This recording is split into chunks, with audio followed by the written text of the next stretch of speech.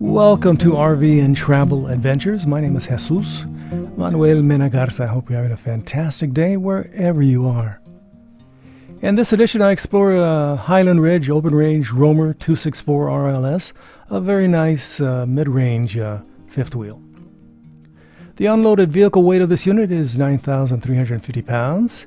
The exterior length overall is 32 feet 7 inches. And this unit apparently can sleep up to 6 people.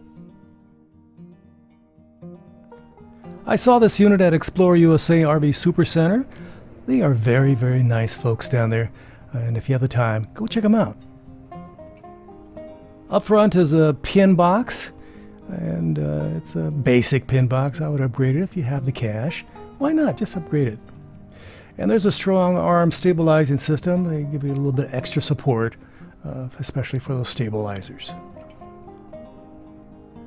Let me go around the other side and you can see one of the propane tanks. You get a 20-pound propane tank on each side. Keeps everything nicely balanced. Right next to it is a pass-through storage, modest pass-through storage. Some of these fifth wheels have ginormous pass-through storage. This has good pass-through storage. Not gigantic, just good. Behind door number 1 is the utility center where you have where you can clean out your black tanks, also a freshwater connection, and your various dumps, etc., etc., and also an area there where you can have an outdoor shower. Immediately to the right is the hot water heater. On this slide you get a Schwintek mechanism. On the next slide a bit more powerful cable mechanism. This is a good size slide here. And in the back there you get the 50 amp hook up there. So that's where you put your 50 amp cable. This unit has two, count them, 2 air conditioners. Let me back up. You can see the ladder to the roof. I definitely like the paint scheme, especially the framing, the gray framing of the slides. That's pretty classy. Now we're on the roof. You can see the 2 Dometic Evolution air conditioners, and there's plenty of room. Plenty of room for some solar panels. Again, let's go around the other side and take a peek at the outdoor kitchen. I do love me some outdoor kitchens. If you have any questions about this unit, contact your local open range dealer or the folks here at Explore USA RV Super Center. They are the nicest people in the known universe. It's well known and it's verified. So it's time for chow. You can cook on this little griddle, some pancakes, grill some vegetables. My wife's a vegetarian, so she would grill some vegetables. And you get a nice little refrigerator. Right there, RVision, not your vision, RVision. And you get 2 little areas there, little cubbies with netting that you can put some odds and ends. And you get a little plastic sink, very nice. And you get some receptacles immediately to the right and the light switch. As we go to the right, you can see the Lippert solid steps, very nice steps indeed. They reduce the amount of jounce and bounce as you go in and out of your fifth wheel. By the way, I'm not getting any cash from the folks at Explore USA RV Super Center. It would be nice if they did give me some cash, but they never do. They just say, Jesus, hello, Jesus, goodbye. And that's about it. Here's a view of the side of the unit, and that's the pass-through storage, the other propane bottle, etc., and the exhaust for the heater to the left. There's a 50 amp cable. It's a substantial cable. It's pretty heavy. And there you get a light and some items there. And a lot of, pipes and vents and stuff like that. Again, there's a tight shot of that second propane tank. And you get slam latches on both sides of this pass-through storage. That's always appreciated. Just slam that door and say, adios muchachos. I'm done.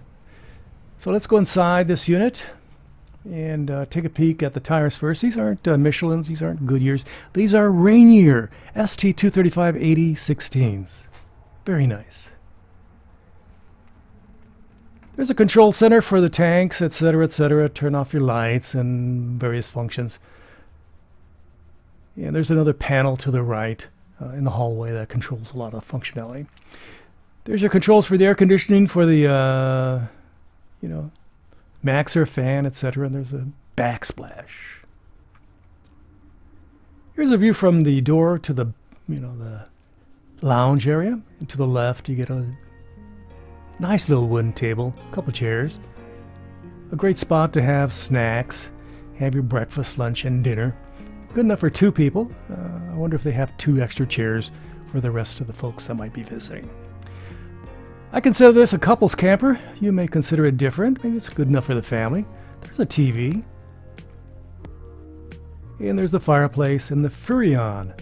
Furrion 2-zone soundbar. It's a very nice soundbar. It has nice functions right there. And there you get that space heater / fireplace. A nice decorative fixture.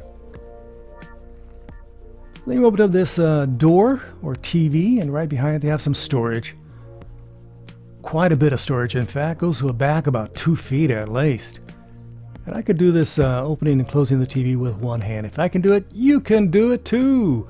More storage back here. That goes back about 1 foot. Let's take a peek at the furniture. It's rather classically designed, nothing too ostentatious, no weird little patterns, nothing unusual about it. You get end tables on both sides, one on each side, and you get some storage up there, and you can see the AC unit. Again, this unit has 2 AC units. Nice valances, nice simple design valances. Again, this is an affordable option for a lot of people, unless you want to spend twice as much and get a lot more stuff. There it is. That storage goes all the way from left to right. And they have little windows there so you can take a peek and see what's going on inside there. If something's moving, then you go, what's that? And you can put whatever you want back there. You might need a ladder for you smaller folk, and some of you taller folks say, hey, no problem at all. This has blinds, 1 set of blinds, not 2 sets of blinds, just 1 set of blinds.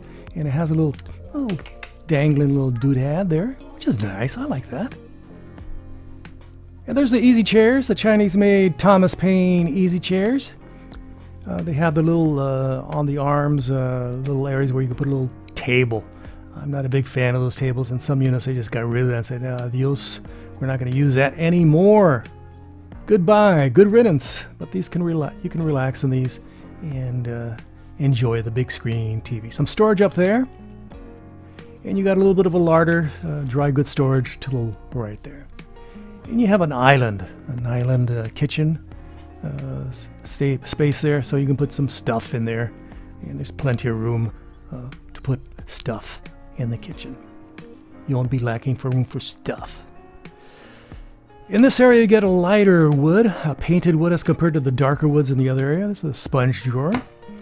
These drawers are very nice. Solid wood door fronts.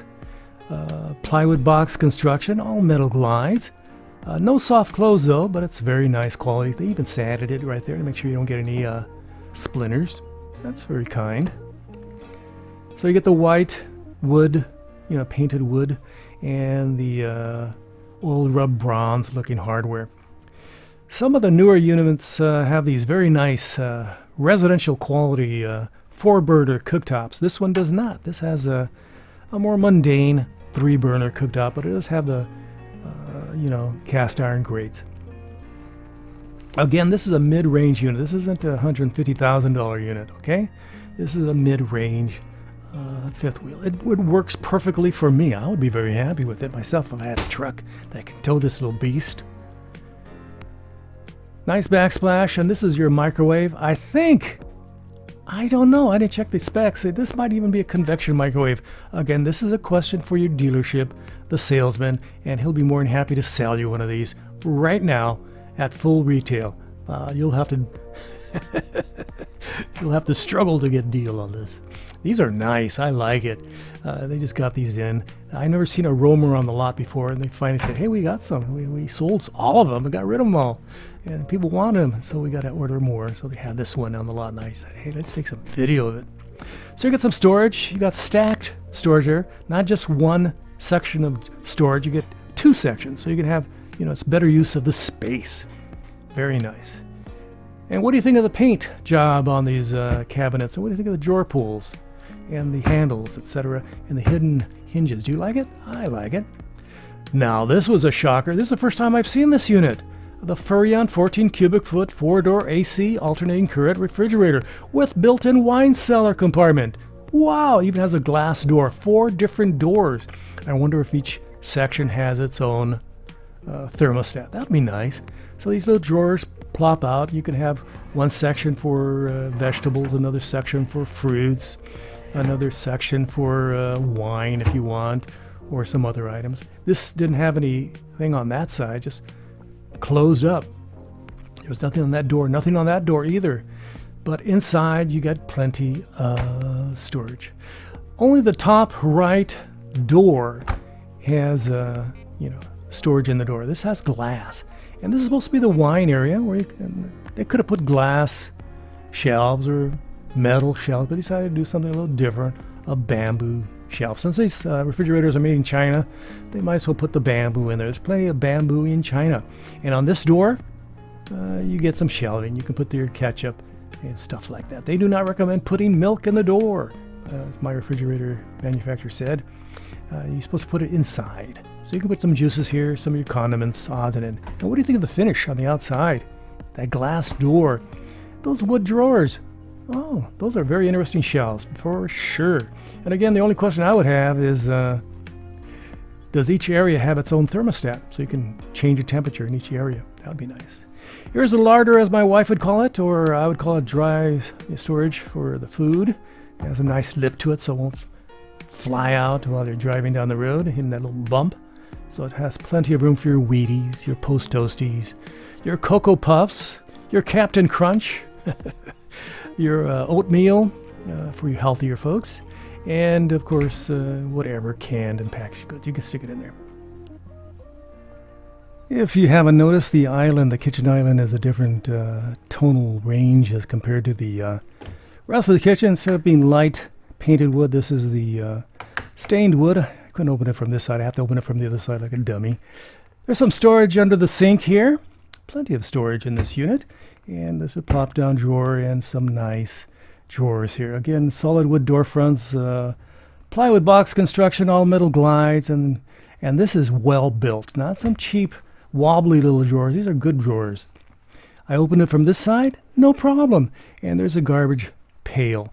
I would recommend getting one with a cover so you don't have all the stink passing from left to right and around this kitchen area. Just saying. So this unit has no carpet inside this area here. It has this little vinyl product, which is nice. I like it. And so there's less chance of having any issues with something getting dirty and you have to do vacuuming. Up on top is a light feature. And it's a very simple light fixture, and I like it quite a bit. If you went into a unit that was twice as expensive, they would put something super fantastic, outrageous, and stylistic. There's some of your controls, and to the left here in the hall, there's a control panel. I don't know how it works. That's a question for your dealership or the manufacturer. Give them a buzz, okay? We're now in the bedroom, and of course that bed looks like the head, you can adjust it. And there's the big screen TV. I always appreciate a big screen TV, especially on those cold, lonely nights in the RV campground. As you've already noticed, the color scheme here is a little bit darker. Very nice. Pass-through storage right above the bed. Goes all the way across. You have 3 ways to access it. And that window in front has a rather rudimentary blind that covers it. Nothing too fantastic. Yeah, receptacles on both sides, USB and alternating current, and a little table. Good sized table, not a small table, a good sized table where you can rest your beverages or your CPAP machine or whatever you want, your in charge stuff, and leave it right up there. Get 2 drawers, and again, high quality drawers. I've opened enough RVs to figure out what's a good drawer, and these are good drawers, and I assume there's even storage underneath the bed. I didn't open it up because I was starting to get lazy. I apologize. So you get 2 drawers right there, and you get the receptacles right there, and you get the blinds on the right side. I opened up this blind to get some more light inside this little area. Yeah. Better late than never, huh? Again, another shot of that wonderful TV. And there's the Dometic thermostat for the air conditioner and the heater. So in the reflection there, you can see me with my little $80 YouTube action camera and $80 gimbal. And there's a closet, a nice little closet, don't you think?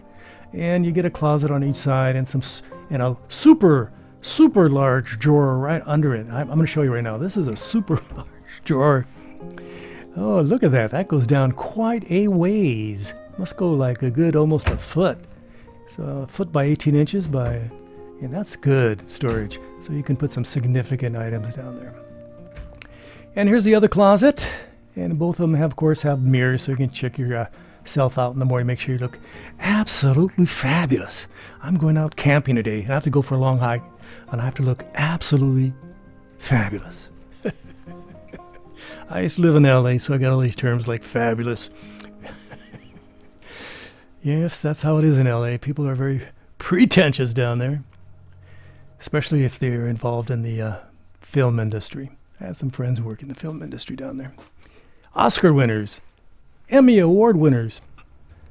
Let me open this up, and that's some nice storage for your linens, your towels, whatever you want, you can put it there. And it has a towel ring. And of course, down here is a plastic sink, and this is a thermofoil countertop, and basic fixtures there. And of course, alternating current, GFCI plug on the right. This is a perfect spot to hide your chemicals that you're going to use for the black tank. Keep them sequestered away from everything else, your personal grooming items. And there's a shower. Again, a good size shower, not a great size shower, not a ginormous shower. This is a good size shower. This is perfect for most individuals. If you want something fancy, again, you could spend twice as much. This is an area there for your, I think, for your washer and dryer. I didn't double check to make sure, but I assume because of the slats that it was for that. Or you can use it for storage. It's your choice. There's some of your controls for the light, your MaxxAir fan, and some alternating current receptacles. So you're set. Again, this has the MaxxAir fans. I like those MaxxAir fans. They push a lot of air. And there it is. Here's a shot talking about the MaxxAir fan. There it is. It's a nice fan. Fantastic and the MaxxAir are both excellent fans. But what do you think? Do you like those fans? Or would you like a little puny fan in there and say, hey, that's good enough for me? So let's go in the lounge/kitchen area and take a peek. I forgot to show you the countertops. I'm going to go into more detail with the countertops. I'm feeling them and loving them, and I'm going, this is nice countertops. A nice, good size stainless steel sink, and they have that little area to the right where you can put your dishes to dry them. Again, thick, super thick solid surface countertops. In some areas they went all out, like the refrigerator and this countertop, and I like the classic design of the furniture. It works for me. I don't need a lot of stuff. I don't need to be overly pretentious, as you can tell from looking at me. And this is the perfect TV watching position. I really like these chairs. Of course, I wasn't plugged into shore power and I couldn't play with everything. And let me just see if I can close this. Slam, slam, slam. That's what I'm good at. I'm good at slamming stuff, my wife says. So I like these chairs. They work for me. I'm an average sized person. Again, I'm 5'10", 175 pounds. And believe it or not, I actually lost a few pounds during the COVID-19 pandemic. So here I am on the small sofa. It's good for like 2 people. Maybe 3 very friendly folks. Maybe 2 large folks only. And this, I did not understand this little contrivance at the end of the table. Apparently it'll do something. Maybe makes it into somewhat of a lounge chair. I don't know.